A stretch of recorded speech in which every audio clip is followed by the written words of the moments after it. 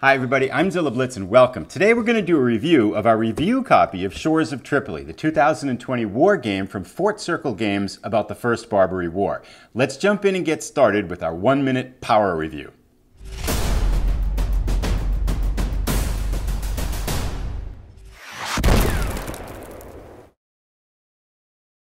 I like this game because it's a very accessible, light touch game. So it's about 8 pages of rules. You can learn it in about a half an hour. It plays in about a half an hour to an hour, and there's a surprising amount of depth to it. This is a fantastic game for introducing wargaming to those friends of yours who've never played war games before. Also, I think there's a lot of value here in the educational aspect of teaching people about the birth of the U.S. Navy and about the First Barbary War. When you play this game and look through the designer notes, you're going to learn a lot about the history. Components work together nicely with this whole system. Very colorful, you've got tactile wooden pieces. They help draw people into the game and just make you want to play. Now, if I had to mention a couple of minor drawbacks, this is a full price game. I've seen it on sale mostly for about $65. It's got one mode and it's got a solo bot mode. Sometimes I was wishing for a little bit more.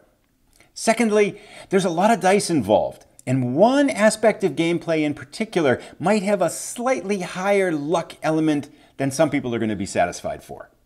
Now there's our 1-minute power review. If you want to stick around for more, let's chat in depth about each one of these topics.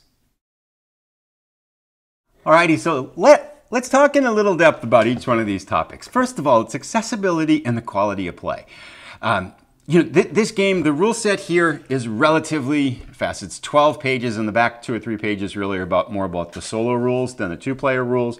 You've got a 2-player mode, and then also you've got a single-player mode where you can play as the U.S. against the Tripoli AI. There's no vice versa where you can't play as Tripoli in the single-player mode. So you've got 2 game modes here, really fast to learn.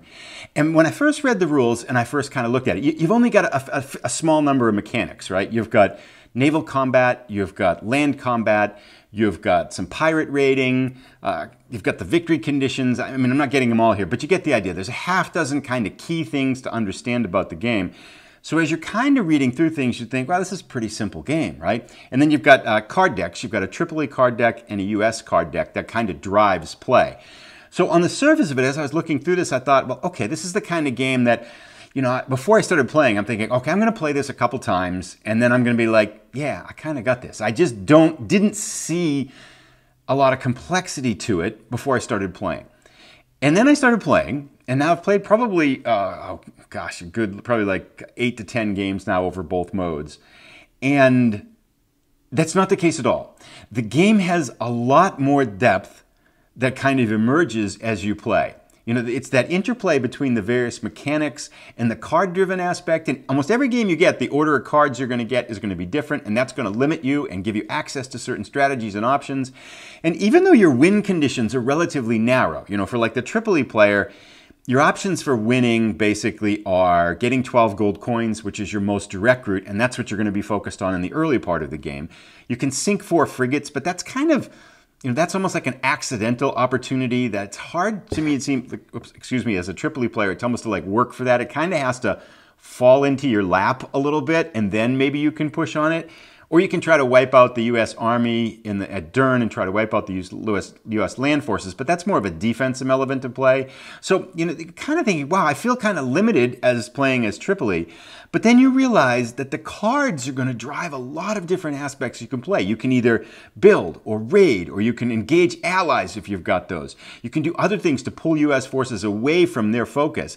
So you're constantly trying to balance this raiding capacity with your defensive capacity, with the cards that you've got. And all of a sudden you find like, wow, I'm only playing for about a half an hour to an hour, but this is forcing me to actually think a lot. I can see a lot of different ways that I could play this. Likewise, as the US player, which I think the US player's game is a lot more complex, not a lot more complex, is more complex. Right? You've got a couple of ways to win as the US player, which is basically you can either set up the conditions of putting in place treaty of peace and amity, which basically is enforcing a peace treaty by making the situation so bad for Tripoli that they view it as kind of hopeless, and they're like, okay, fine, we'll just sue for peace. Or you can have an all-out raid on Tripoli, and you can win there and win the game. And that seems to me to be the kind of more of a desperation ploy. So as the U.S. player, you're trying to set up these 4 conditions for being able to enforce a peace treaty. And at the same time, you're trying to balance your defensive role too, because you can't, if you just take your hand off of Tripoli's raiding capacity for just a little bit and stop paying attention to it, all of a sudden you can find out like, oh damn, I just lost because Tripoli was able to successfully raid. So even though there are a limited number of mechanics, again, these card-based plays, and you're constantly trying to balance and dance among these different mechanics, switching to offense, going on defense, that there's just a lot of depth here. I thought after a handful of plays, I would think, I've been here, seen this, done that, and this is good. I'm finished with the game. But I don't feel that way at all. This is a game that I honestly feel like I'll be able to come back to and enjoy. And again, it's a half an hour to an hour play once you kind of understand the rules. Some games are going to play faster than others depending on what happens and things like that. But I could see this easily as being used as a filler. You've just played a 2-hour game, and you and a friend are trying to figure out what to do for the last hour because you've got some energy left, but you don't have enough energy for a 3-hour game. This is a perfect game for that situation. Or you've got a short evening, you've got dinner, it's a work night or something like that. Let's play a quick game. You don't really want to break out something that's going to have a bazillion pieces. You want something with a light touch and a light footprint that's still going to engage you intellectually and give you a satisfying kind of experience. This game will fit that role really well. So for that role, this game will stay on my shelf, and I think it's a game that has a lot of replayability, a lot of value, and a lot of lasting capacity. I mean, it's just a game that I think you can keep on your shelf and come back to now and then and keep playing it and enjoying it. So for that reason, that was surprising. I really thought the simplicity made it a simple game. But it isn't. There's an emergent depth to it that I think really makes the experience positive. So that's a big thing, and I've rambled on long enough about that. Let's talk a little bit about how that in turn plays in. I think this game works really well because of its accessibility and its light rule set. It works really well to introduce people to wargaming. I tested this out with a friend of mine who's not a board gamer, not a war gamer, and not a video gamer. So not a person who's going to be playing games, but a guy who likes history, right? He reads a lot of nonfiction. He had read The Six Frigates, for example, which is a book that covers a lot of the time period by Ian Toll about this time period. So he knew a little bit about the era, had forgotten a little bit, but knew about it. So we had dinner and we broke out a couple drinks and we threw out the game board and kind of played. Now, first of all, if you're a war gamer and you see like an 8 to 10 page package of rules there, you're like, wow, this is going to be pretty easy to learn. But if you're not a gamer and you see like an 8 to 10 page packet of rules, you're like, oh my God, we're going to spend a half an hour just learning how to play the game. So there's that little bit of kind of a different worldview, I think, towards games and rules that exist there. But we spent like 20 minutes kind of working through the rules and just explaining the key mechanics and some of the victory conditions. And then I suggested we play a face-up, getting your cards open, kind of a learning game like of that. Just so we're showing cards, and I was talking a little bit about the thinking and talking a little bit about some of the strategy in a couple early years. And then after we played a couple years like that, I said, hey, do you want to start over? He's like, no, let's just keep going. Let's play. And I didn't have to explain anymore. And he was totally into it. And he was making some really good moves. I let him play as the Tripoli player because I think the Tripoli player is easier for someone who hasn't played a lot of war games or a lot of complex games to wrap their heads around. That raiding mechanic has a lot of variety around how you can accomplish it, but still you're kind of singularly focused on trying to raid successfully, which makes it, I think, a little bit easier to grapple with as your first game. So he played that. We played for an hour. We talked about the history. You're pulling up these cards like Burn the Philadelphia, Launch the Intrepid, the Daring Stephen Decatur and stuff like that, the treaty that they signed. And so those in turn, as we're kind of playing the game, led to this kind of side conversation about the history of the First Barbary War. And it was just all together, when we finished with an hour and a half, it was a very enjoyable evening. Now, I don't think he's going to become a gamer because of it, but I think because he's an older guy and it's a whole life. He's just not necessarily dialed into it an experience of being a gamer. But at the end we said, hey, what do you think? This was really fun. He really enjoyed it. He had a good time. We had a wonderful evening, and it was a very positive experience. So for that reason alone, I can think of like 5 or 6 people I've got like that. And I can think of a couple more that I think I might be able to introduce wargaming to that would be an attempt to try to convert them to the genre. And I think it has a lot of functionality in that type of place. I used in my unboxing, I used the term ambassador game, and I think the game works really well as that. The other use of the game, I think, if you're an educator, like high school or even college, and you teach any aspect of U.S. history that would involve this war or the birth of the U.S. Navy or the growth of the nation of the United States during the late 1700s and early 1800s, I could see you bringing in this game as a really cool learning assignment for students. I mean, you could give this to a couple students, say, hey, read the designer notes, play the game, and then create something like a paper, a report, a video, a play, a drama, something like do a little project on the First Barbary War and share what you learned. And I think you could learn a lot more by this dynamic engagement with the medium rather than you would learn from just reading a couple of articles on it or reading a chapter in a textbook. So I think there's a ton of educational potential in this.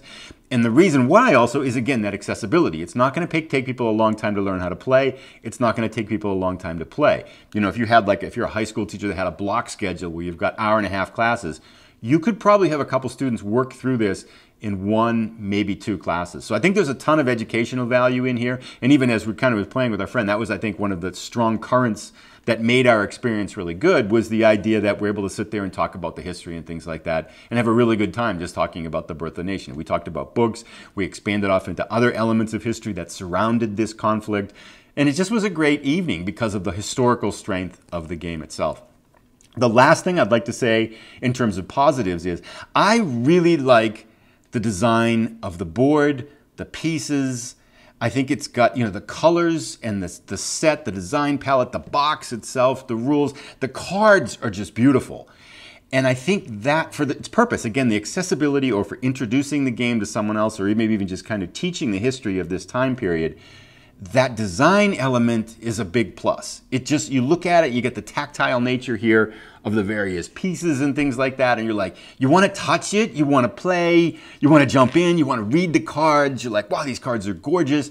It just sucks you in. And so really, I think the fine details of the design are a big element in terms of kind of drawing people into the experience and making it a positive experience. So kudos to, I know this is the first game from Fort Circle Games, but if this is any indication of their design capacity, I think they're really on to the right idea because a game that has this element of design just makes it more enticing. We know that with any kind of entertainment experience, and the way this is designed, I think, just really pulls people in. So that's a positive.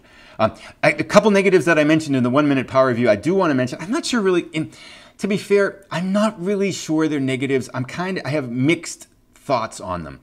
The biggest one is that I've noticed the game retails for upwards of $60 here in the United States. And you've got the one main campaign, the 2-player experience, which is the First Barbary War. And then you've got the solo bot that allows you to play as Tripoli. And I say this with caveats because I would much rather have a one-dimensional experience that's been heavily play-tested and heavily thought through. And it's apparent that this has had a lot of time spent on it, that everything's been tested, right? There's been a lot of consideration to the 2-player experience, to making it a rich and vibrant experience. So I would rather have a game that has one highly refined experience than a game that has like 5 half-tested, half-designed, like, oh, here's some optional rules you could try kind of thing, that when you actually test them out, they're kind of half broken and don't really work. So I would rather have something like this than something that has a lot of options that aren't really tested to a large degree. But having said that, at a price point of $65, $66, I think is what I saw it on Amazon and stuff like that, I feel like it could offer a little bit more. Like maybe an optional few set of cards that could bring in an advanced mechanic.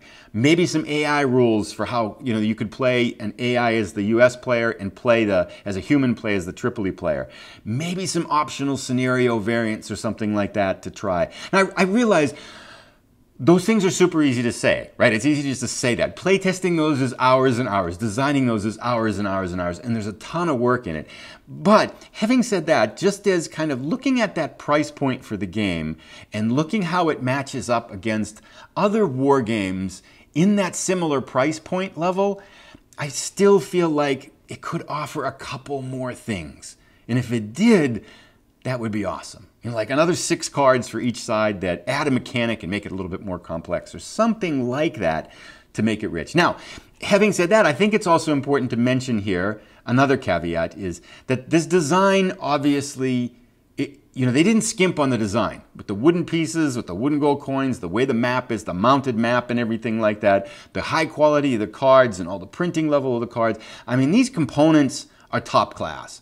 So, you know, in all fairness, and I argue about how that's a big strong point of the game in drawing people in. So I do think it's important to say that, yeah, I kind of get it. You know, you have taken a high design road with this to make something that's really beautiful, really elegant, that's got a great tactile feel to it. So at that point, you got to say, well, okay, if we're going to have that kind of experience, maybe it's got to be in that price range. So, you know, I don't really aim that as a criticism so much as I aim it as kind of, oh, it would be really nice if there were a little bit of optional rules, so that as you get through the game, you know, like a half dozen, 6 to 8 times, you're like, oh, well, we could add this in and try this, just to give it a little bit more kind of variety and depth in the experience. The last thing I will mention is, now, and I think it's the caveat here, right? There's an element of luck here. Now, when I mentioned this in one of our earlier reviews on the Sherman Leader review, a few people mentioned comments like, well, all games have luck. Absolutely, all games have luck. And I don't think that's really the question, though. I think the question is, to what degree does luck influence the outcome in the game? And you know, the way the rating works in the game, whereas the Tripoli player, you're rolling a bunch of dice and you're trying to roll 5s or 6s. As the US player to sink ships, you're trying to roll 6s and stuff like that.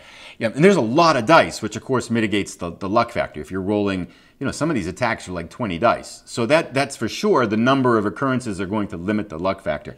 Having said that, after playing the game as much as I've played the game, I feel like if you're a little bit lucky as the Tripoli player and you're a little bit unlucky as the US player, the Tripoli player is going to win. It's just flat out. There's just that little bit of game. I've seen a number of games now that have tipped. It's like, well, the Tripoli player rolled kind of well and the US player kind of didn't roll very well. Tripoli's going to win. Now, if it's vice versa, if the US player rolls well and the Tripoli player doesn't roll well, I think it's still game on. But it seems like there's just a little bit, that's the right way to put it, just a little bit too much of a luck element involved in having the Tripoli player win. Now, another caveat here too, because I think it's important to mention it. If you're playing this 2-player and you're introducing it to someone that hasn't played war games before, that's not necessarily a bad thing, right? Because you can have your friend who hasn't played before play Tripoli, and they're probably going to do pretty well. They could kick your butt if they have some good rolls and you can't roll a 6 to save your life, right? Now you're in trouble as the US player. So it's not necessarily a bad thing, but I found myself at times wishing that that luck element, in particular for the Tripoli's victory, was a little bit dampened down, that there was some kind of a mitigating factor in there that would reduce me from feeling like, well, okay, Tripoli won, they rolled better than the US, and so they won. But that's it, really. I don't have anything else that I can look at and say, you know, I wish this, I wish that, or this is a drawback, this is it. The rule set's easy to read. I think it was super easy. Learned it again, learned about 15, 20 minutes, so it's super easy to pick up and stuff like that. You know, I'm going to go, if I want to go through some of the numbers here and stuff like that, which I would like to, I will say a complexity, I'm going to give this a 2 out of 9. On a replayability, I'm going to go with a 6 out of 9. In terms of solitaire capacity, I'm going to go with a 9 out of 9. I found the solitaire mode in the game, playing as the US against Tripoli, very engaging. I loved it. I really, really liked it. It's just a lot of fun to play as a solo game. So for solitaire capacity, I'm going to give it a 9 as well, too. And I think that brings us to the end. You know, the bottom line is I heartily recommend this game. I think there's a lot more depth than I initially thought, which was a really pleasant surprise. It's just an enjoyable experience to play. You know, it's a light touch, very accessible, plays fast. You can get through it in a half an hour to an hour, and yet it's going to make you think. I like games that make you think, and I felt like this game challenged me to think quite a bit, despite on what the surface looks like a relatively simple set of mechanics and a simple set of cards that's going to drive play. There's a lot more depth than meets the eye. And just for the fact that as a game that I can use to introduce to friends, this kind of ambassador game for wargaming, this will be my go-to game. I can't think of a better way, and I've got, again, those 6 friends in my head, maybe a little bit more, a few more, people who like history but haven't played a ton of games. For those people, this makes for a great evening's entertainment. I'll come back to it again and again for that purpose. And love to hear your comments and questions down below. Anything you've got, anything you found, anything you noticed, what's your thoughts on the game? Have you played it and things like that? And also I'd point out that we do have a full playthrough on the channel of a 3-episode playthrough playing as the US solo player against the Tripoli AI bot, and then also an unboxing video as well. Thanks so much for tuning in. If you've enjoyed this review, please give it a thumbs up. If you are new to the channel, please consider subscribing, and we'll see you again in another episode coming up shortly. Thanks again, everybody. Take care.